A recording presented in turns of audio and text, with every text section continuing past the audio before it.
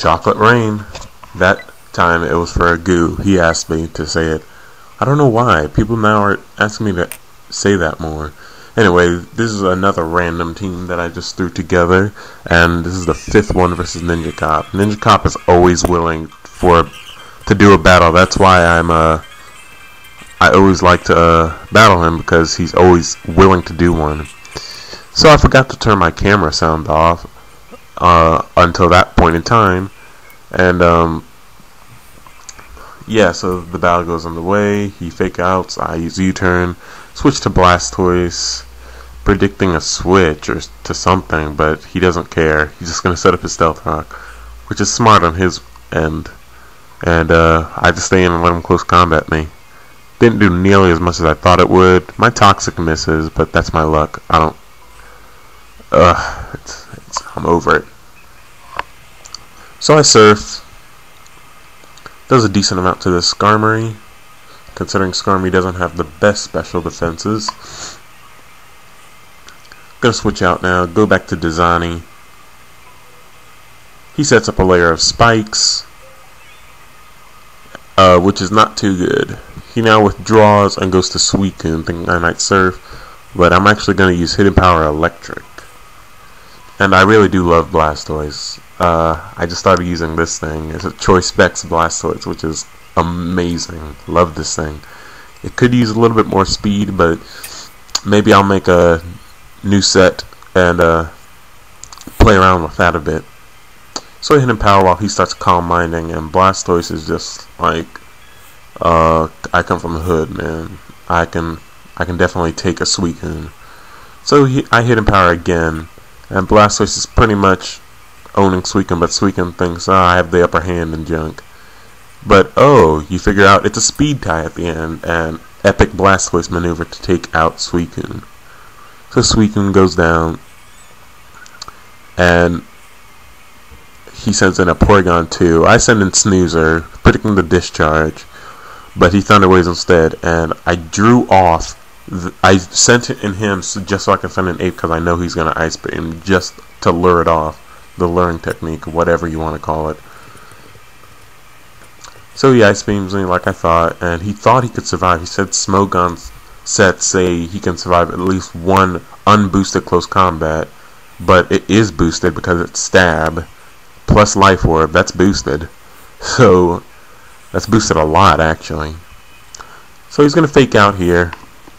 Ape is pretty much... I didn't feel like switching anything on the Infernape, so I just let my Ape die.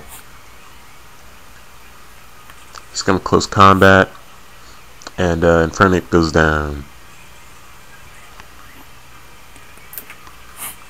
So I send in Pratrigal, because I know I could take any one of his offensive moves with relative ease. He uses Fire Blast, which I ×4 resist, so I was just like, whoa, why choose that over close combat? But anyway, I get a free Dragon Dance up, and I'm going to Body Slam to take out the Infernape. I should have Dragon Danced again, because I think I should have been able to live another type of hit. But anyway, he switches into Skarmory. I use Waterfall, and Waterfall does a good bit considering Skarmory's defenses. He Drill Pecks just to see how much it would do, see if it would KO me, but Kingdra has some decent defenses, so that's always nice. Gonna Waterfall, and it almost takes out Skarmory, but he uses Whirlwind, which is not good, and it makes me go back to Jirachi.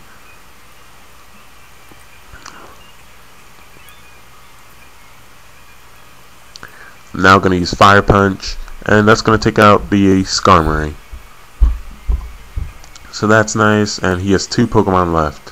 He switches into Dusknoir, which is his own original set, which I commend you, Ninjacop, for making one. He uses Earthquake on Toad,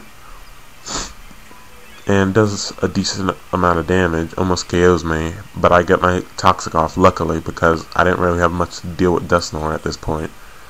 So he uses Payback, and takes out Politoed. So I send in Snoozer now, knowing that he's probably not going to be able to do much to me. And even if he does have Ice Punch, I'm not worried about it. I'm just trying to get damage on it so I can KO it with one of my offensive Pokemon that are left.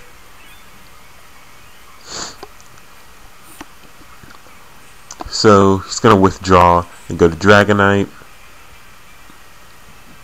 I misclicked there and used Stealth Rock, but it doesn't matter anyway. I was going to use Earthquake, but it wouldn't have affected Dragonite in either scenario. So he Dragonites up, and that's pretty dangerous once he got that Dragon Dance. But I wasn't too worried. I knew Gliscor might be able to survive. I had a feeling he would. And I survived with, I think, 12 HP. And it's going down, and yep, I survived with 12 and used Ice Fang to finish up the Dragonite. This battle was a long time ago, by the way. It was like on Sunday or so. So I don't really know everything that's going on. I'm going to use Earthquake, and that's going to do almost enough to KO Dusknoir, but it doesn't. He's Payback, and that takes out Gliscor. So I'm going to switch to Epic Blastoise again and finish it up. Finish up with Surf. So good game, Ninja. Comment, rate, sub, guys. Peace, see you later. And still looking into Mud's tier, so yeah, see you guys.